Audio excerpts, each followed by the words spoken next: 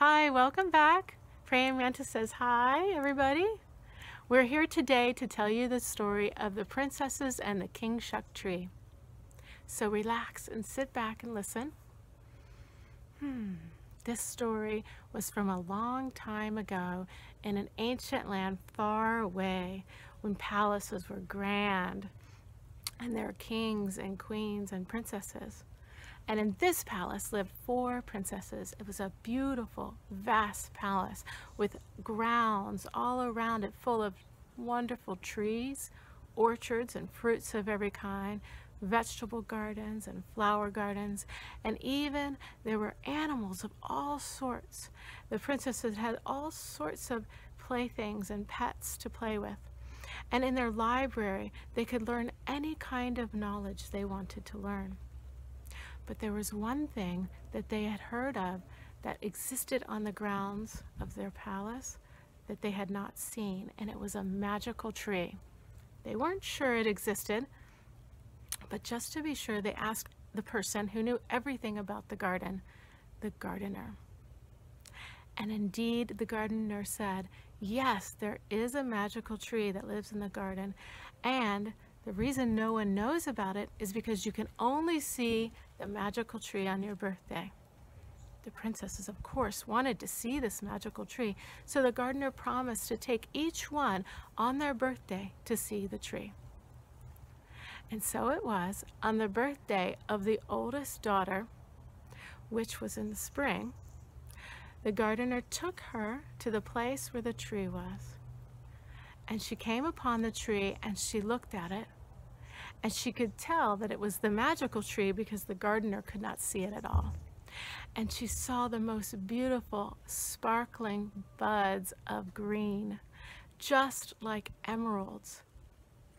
And the dew shone from them, and it made her feel vibrant and new and alive, and it gave her energy, and she just felt the life bursting up from her. It just brought her so much joy.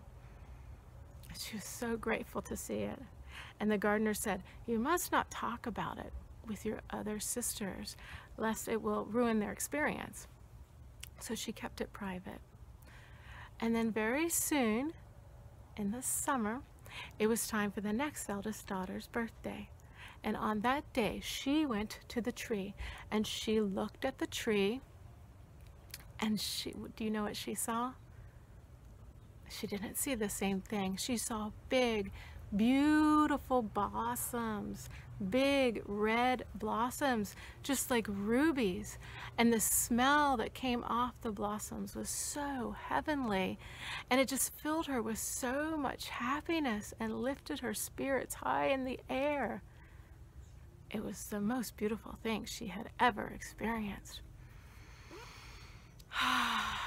And the gardener told her, you must not share this with your sisters, lest it ruin it for them.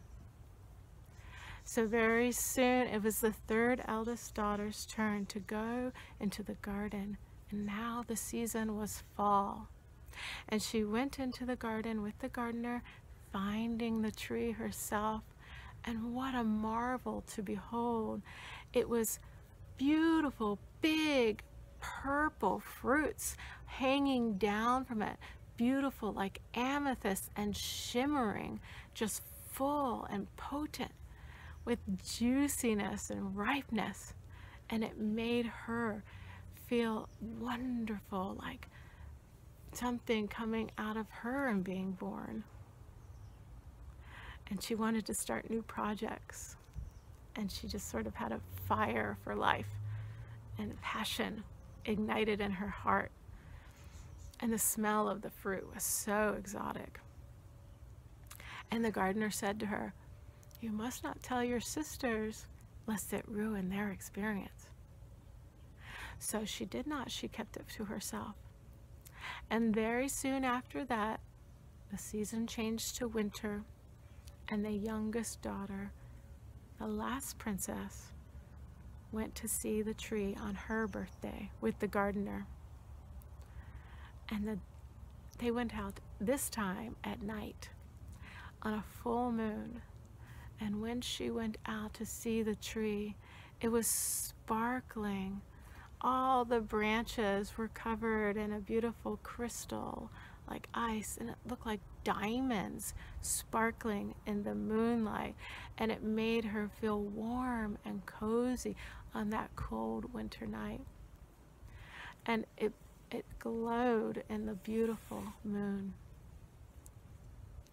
And so she was so excited to go and share this with her sisters, and the gardener said, "Oh yes, it's time for you and all your sisters to share your experiences together." So when she went back, all the sisters were excited to finally talk about the Kingshuk tree that they had seen in the royal gardens. And the youngest sister started, and she said, "It's like diamonds shimmering, and it made me feel so warm." And the second oldest sister said, no, it's like an amethyst with beautiful big purple fruits, and it made me feel on fire. No, said the second oldest sister. She said, there were beautiful red blossoms with a heavenly scent, and they made me feel light as air and so happy. "No," said the eldest sister, "that is not the tree I saw. The tree that I saw had beautiful emerald colored buds that made me feel like running water, running free." And if they had not been better behaved, you better believe they would have had an argument right there. But the gardener just laughed and he said, "Well, of course, each of you visited the tree in different seasons and saw different parts of the tree. Only by speaking together can you learn about all of the tree. So we must all share our knowledge to find out all of the aspects of something, all of the characteristics." Right? And so the princesses learned that when they talked to each other, they learned more about the tree together than they had alone. Thanks for joining us today. Hope you enjoyed this story from Praying Mantis and Karen. Namaste.